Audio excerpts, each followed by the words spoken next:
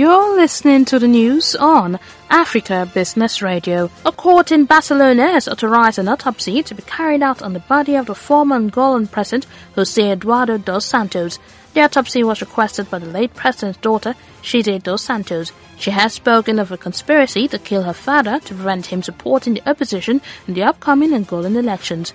Lawyers for the Dos Santos family have denounced moves by the Angolan government to return the body to Angola for state funeral against the ex-president's express wish to be buried privately in Spain.